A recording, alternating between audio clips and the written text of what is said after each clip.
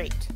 So now we're going to talk about what are the symptoms that occur when the cranial nerves are damaged or lesioned. And they are going to split into these two general categories of positive signs and negative signs. Negative signs being paralysis, deafness, blindness, etc. A loss of a function, that's a negative sign. But a release of a positive sign or symptom or function is a positive sign. So for example, a positive sign is tinnitus or tinnitus, that ringing in the ears. That is something extra that's added. Paresthesias, dysesthesias, these feelings that, these sensations, somatosensory sensations that are not evoked by stimuli, those are positive signs. There could be positive signs in the motor system. These could be excess movements, for example. But what we're going to see is that when the peripheral nervous system is damaged, you don't get positive signs on the motor side. You only get them on the sensory side. Okay, so what we're going to go through is what are the results of damage to the different nerves. Olfactory nerve. If you lose the olfactory nerve, and one reason that you might is because of whiplash, as you can imagine, that cribriform plate. The brain sits on top of it. If the whole brain goes hoot, hoot, really quickly, the whole brain goes like that, that connection that's going through the cribriform plate, you saw how delicate that is, those can shear off. And so one of the things that people do when they get a person into the emergency room that's had a whiplash type of experience, is they'll make sure that the person can, they'll test whether the person can smell. So if they cannot smell, this is a negative sign, it's anosmia. And if there isn't anosmia, it is often accompanied by a positive sign, which is phantom smells. And these phantom smells tend to be bad phantom smells. So you're smelling rotten food, or it smells like rotten eggs, or something that is not pleasant. So these are the result of olfactory lesions. Optic lesion, if you cut the optic nerve, for example, that eye is going to be blind. You're not going to see anything. That's a negative sign. If in the case of not a cut to the optic nerve, but say, for example, a retinal detachment, one of the things that people will experience are these flashes of light. They're called phosphenes. And this is a positive sign. This is as you're taking away as you're lesioning the retina, you're getting this positive sign, these flashes of light that are not there but are perceived. In the oculomotor, you get diplopia, which means double vision. And there are some other consequences of this. Another consequence is a droopy eyelid. Remember that the levator palpebri is innervated by the oculomotor nerve, and so you'll get a droopy eyelid, which is called ptosis. And you will also get a blown pupil, because the oculomotor is responsible for constricting the pupil, and if that's lesion, the pupil gets really, really wide. Okay, so that's a blown pupil. But you don't get any positive signs from an oculomotor lesion. Trochlear lesion, you get, again, diplopia. If one of the muscles, and we'll see an example of this, if one of the muscles is not working to correctly align the eyes, then the two eyes are going to see different things. If this eye is looking here and that eye is looking there, we are seeing two different scenes on our two different retinas, and that's getting merged in the brain to show us two different images simultaneously, and that we experience as double vision or diplopia. With the trigeminal nerve, the result is an anesthesia. The negative sign is an anesthesia. You've lost the ability to sense stimuli. This is, in general, not as bothersome to people, but it is extremely dangerous in a couple of places, most notably with the eye. So your eye needs to be able to detect foreign matter in the eye and to blink to protect the cornea from damage. So an inability to detect foreign bodies in the eye leads to an inability to person not blinking and not protecting their eye. This is extremely dangerous, can lead to blindness if that's not corrected and solved. So people that have a problem with the trigeminal nerve, we have to worry about protecting the cornea. There's also a positive sign here, which is the release of paresthesias or dysesthesias referred to anywhere on the face. And so one example of this is called trigeminal neuralgia. Trigeminal neuralgia is also known as tic douloureux.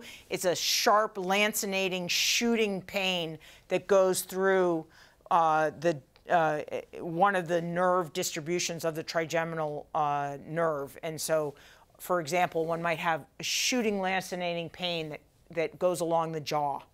And this is a very distressing experience, and it is so overwhelming that it has led affected individuals who cannot get relief to consider or possibly even commit suicide. So this is a really big problem. There are the drugs to treat it. There are drugs to treat it. They don't work in every person, but there's progress being made all the time. And this has to be aggressively treated because the consequence, the human consequence, the emotional consequence of this experience is so devastating. Okay. We go to abducens. We're back in extraocular land. So once again, the effect is a diplopia, a double vision.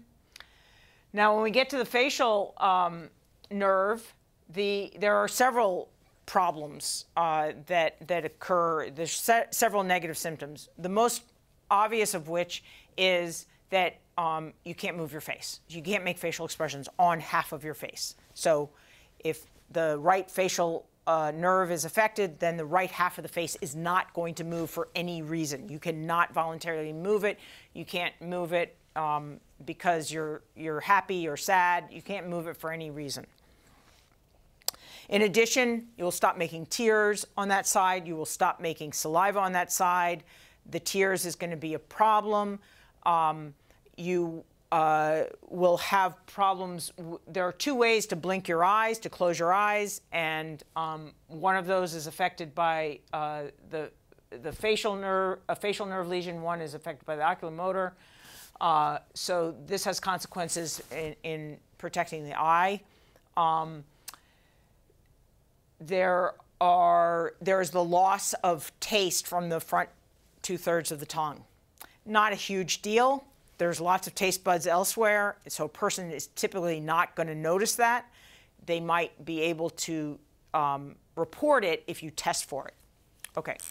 Now, on the positive sign for the facial nerve is there's a parodysesthesia from the ear. Remember that there's a piece of the ear that comes in, that sends its somatosensory information in from a part of the ear into the hindbrain through the facial nerve.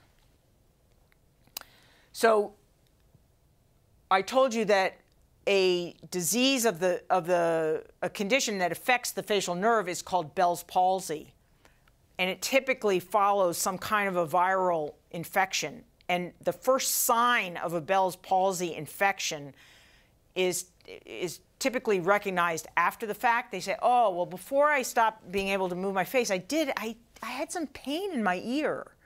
So this is oftentimes the harbinger of a future Bell's palsy presentation. The vestibulocochlear nerve causes deafness and disequilibrium. These are the negative signs. The positive sign for the vestibulocochlear is tinnitus. It might also be some sensation of either disequilibrium or vertigo. I just want to introduce that distinction, the distinction between disequilibrium and vertigo right now. We'll come back to this several more times. So disequilibrium simply means that you do not feel in balance, you do not feel in equilibrium even as you're standing or sitting or possibly even laying. So it's a problem with what we would call linear acceleration. So you're just standing here. There's nothing going on but gravity, and yet because your vestibular system is not working correctly, you feel out of balance, even though you're not out of balance.